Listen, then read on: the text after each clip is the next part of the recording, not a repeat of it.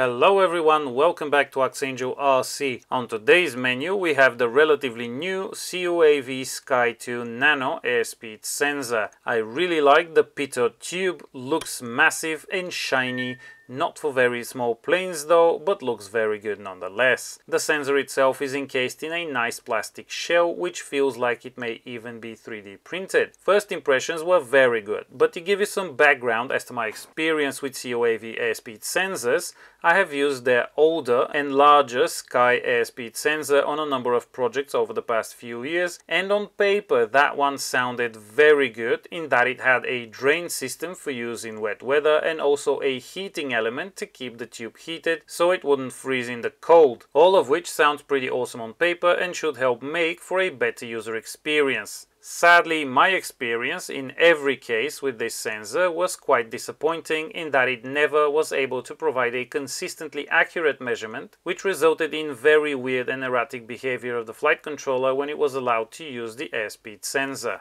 When CUAV released this version and asked me whether I would be interested in reviewing it, I jumped at the chance because it would make for an interesting comparison given my experience with the old one. After a bit of a delay with the build of the plane, which was supposed to carry it, I was ready to install it, though opted out of the factory Hero airspeed sensor mounting place and mounted it on the nose of the plane so it will get the cleanest air possible for the highest degree of measurement accuracy. Right off the bat, the first advantage this tube had over the old one is that it is a lot more compact, mainly due to the fact that the sensor board is not built in, nor does it have the heating element, all of which make it this nice and convenient shape and size for easier installation, especially when I removed the stock stand and printed out my own to build into the nose while still allowing me to remove it if I need to. The old one was not as streamlined looking and had everything built in, and convenient as that sounds, it made it quite bulky and quite tricky to find a place for on a small aircraft. The Skye 2 sensor itself was mounted on the inside of the Hero's detachable nose, and I utilized one of the quick connectors for the wiring so I wouldn't have to disconnect cables manually every time I disassemble the plane for transport, as that would unavoidably eventually cause something to break or be severed. "Very convenient those connectors are," Master Yoda said. "Save the wiring they do." So you know, I'd go with the wise guy on this. So once installation is done, you need to set it up in your flight controller. I have no idea if this works in iNav, but there is full support for it in ArduPilot, which makes it very easy to use. In Mission Planner, you need to go to the airspeed settings, and the only thing that would need changing initially would be to set the airspeed type to option 8, Drone CAN, as this sensor connects over CAN. One of the good things about CAN is that you can connect a whole bunch of stuff over a single port, and in my case the CN7 autopilot I have only has a single CAN port, so I had to use a splitter board to connect the Skye 2 Nano and the Here 3 GPS unit together. They both have different CAN addresses, so the autopilot is able to differentiate them easily. Now, the next step would be at the flying field. Prior to takeoff, connect to the flight controller and go to the airspeed parameters. First option on top is the auto calibration, so enable that and write the parameters. Then, if the airspeed readout is showing more than 3 meters a second on the HUD, despite being stationary on the ground with no wind, you need to do a pre-flight calibration. In the Data tab, under Actions, first drop-down menu, select Pre-flight calibration and then hit the Do Action button.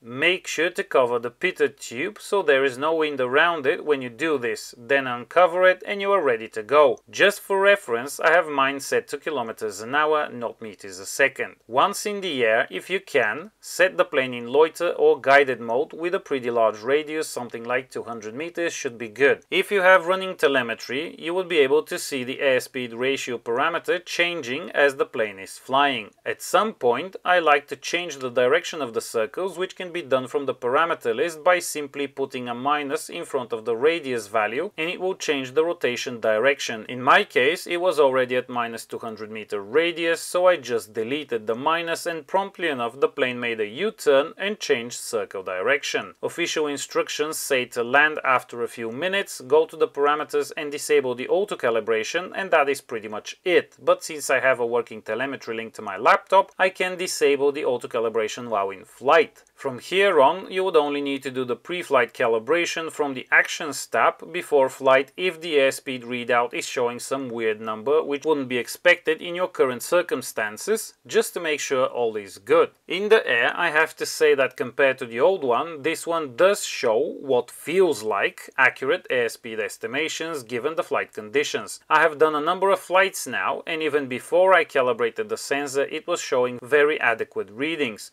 From this point on, with ArduPilot, you have two options: either to keep things as they are and only have the airspeed data on your OSD or telemetry for your personal reference, which is fine for good old FPV flying, mostly in non-autonomous modes and manual mode, or you can allow the autopilot to use the data from the airspeed sensor, thus increasing the safety and reliability of your system overall. Remember the stow with the Hero in the last video? All of this could have been avoided if I had calibrated and enabled the airspeed sensor for use for that flight. The autopilot would have known airspeed is low, which is the important speed you need to pay attention to, and would have eased up on the elevator to keep the speed up, preventing the stow. Now, since I disabled the auto calibration in flight, I thought, why not enable the use of the airspeed sensor as it is in flight and see what happens. You can do that in one of two ways. You go to the Setup tab, then Optional Hardware, and then Airspeed, and tick the checkbox for use, or you can go to the Full Parameter List,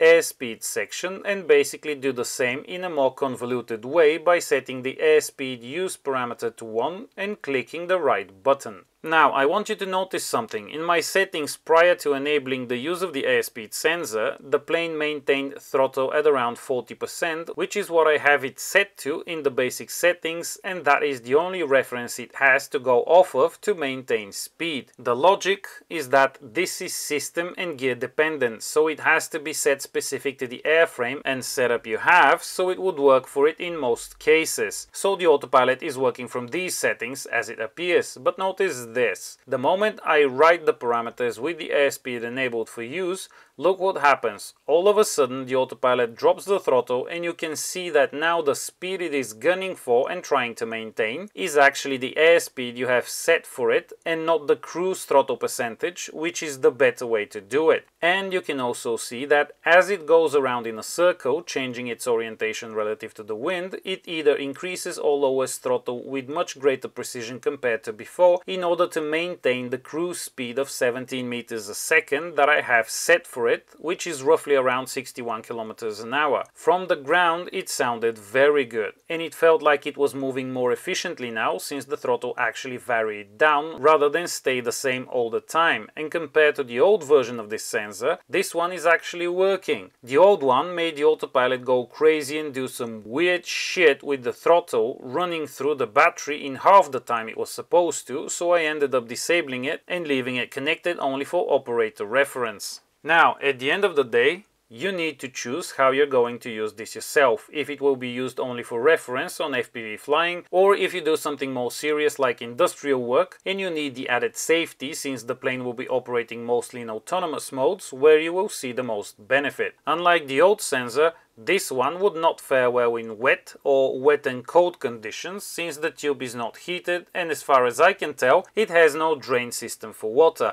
That being said, you shouldn't be flying in such conditions anyway, and that being said, the old one, despite having all these advantages, did not perform very well, and to be honest, I am not sure if the design of the tube interfered or there was another issue, but I never got good autopilot operation with it enabled for use. Time will tell how well this one would fare in the long run, but it is looking very good so far, and now officially this will be the first personal rig of mine which will have any kind of airspeed sensor on it, because it does seem to work for a change. The reason why I've postponed this so far personally has been that every time I've used one on a project or seen somebody around me use one, it has been accompanied by a plethora of problems, so I thought I'd skip that pleasurable experience, but it seems skipping it is over and it is no longer problematic, but like I said, time will tell. If you have enjoyed this video, like, share and subscribe. Links can be found in the description below. A big thank you to everyone who is supporting this channel in any way, and thank you for watching till the end.